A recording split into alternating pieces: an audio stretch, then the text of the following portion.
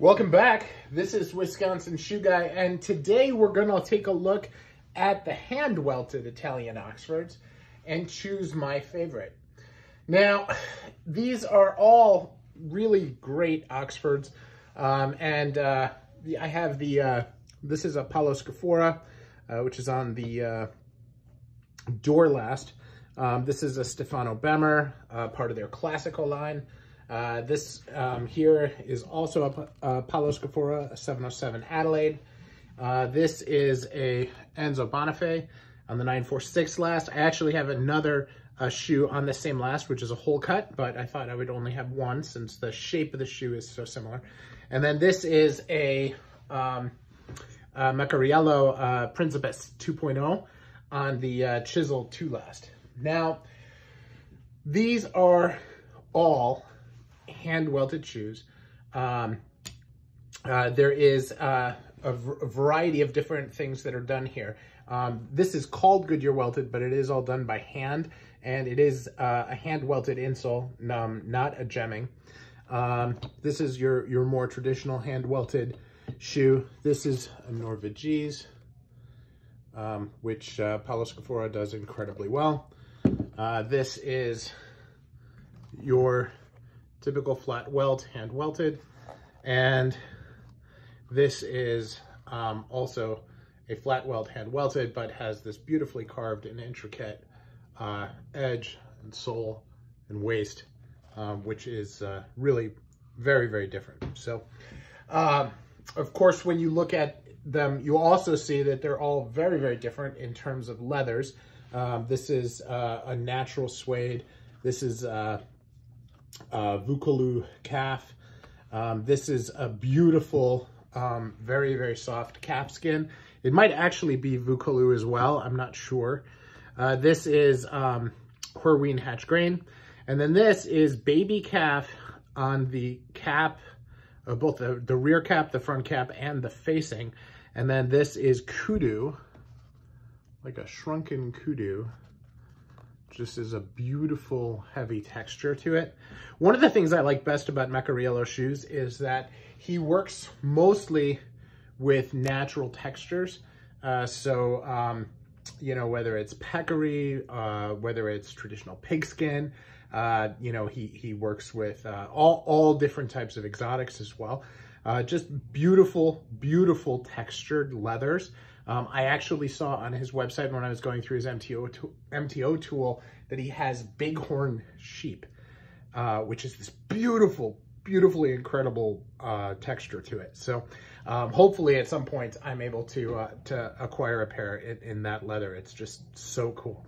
So so as I look at these, you know, the question really comes down to, you know, which one is my favorite? Now, I love the suede. This was my first foray into Paolo Scafora. It's a little dirty, but the suede is just absolutely brilliant. Just very, very comfortable. The lining on this is incredible.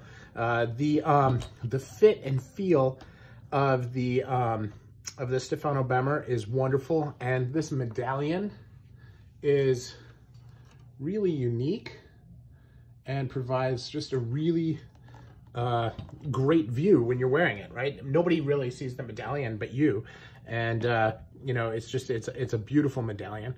The patina and color on the Scafora Adelaide is so cool. It has this subtleness and a harshness at the same time. This amber color, I really, really like. From a comfort perspective, though, they're new, but not my most comfortable shoes. So definitely not up there from that perspective. The Enzo Bonafe is great. One thing I've noticed about both the Enzo Bonafe and the Scaforas are that they're not very much asymmetrically welted. And so here, let me explain what I mean by that. When you look at the Stefano Bemer and you look on the inside is actually higher than the outside. You see how much tree you see there where you didn't see any tree before? It's not tremendous, but it is not nothing either. So you look at this, and that's really, really close to being the same. do the same thing here, right? Still very, very similar to being the same.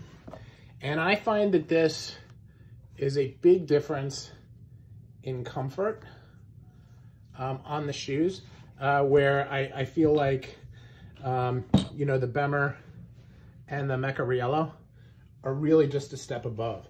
So I'm gonna go ahead and just remove these other shoes so that we can stay focused on the two that are my favorite. So now we have these two.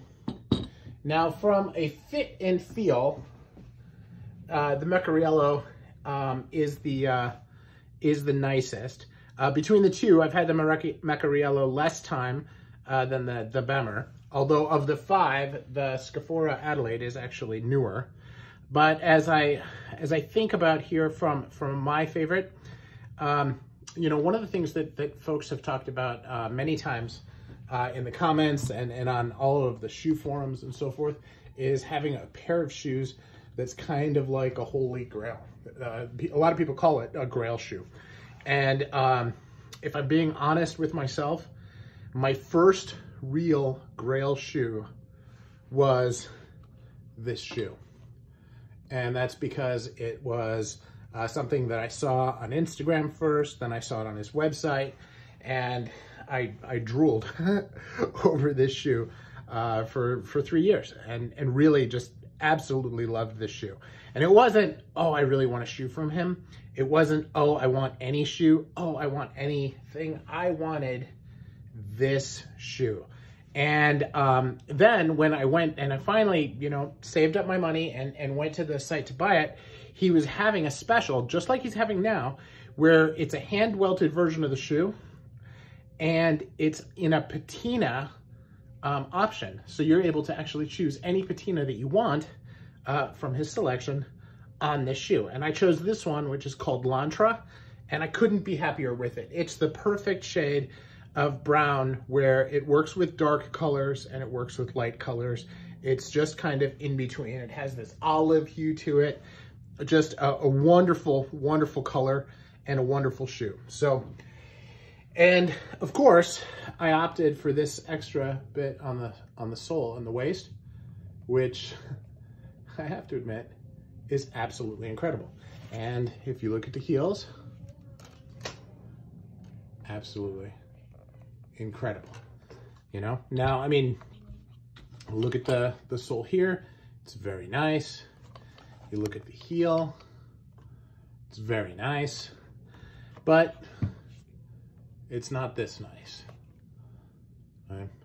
So sole, leather, waist, lining, comfort, everything about this shoe says it's my favorite. So now in the next episode, I'm going to compare this shoe with the favorite that I had from the last episode, which was also a Meccariello and is a hole cut version here. Now here you have, this is the Chisel 2 last, this is the Hawksbill last. Of course, this is also a hand patina. This is a hand museum calf. Very, very interesting shoes, and can't wait to talk about them next time. Thanks so much for watching. Have a wonderful day. Let me know in the comments if you agree with my selection.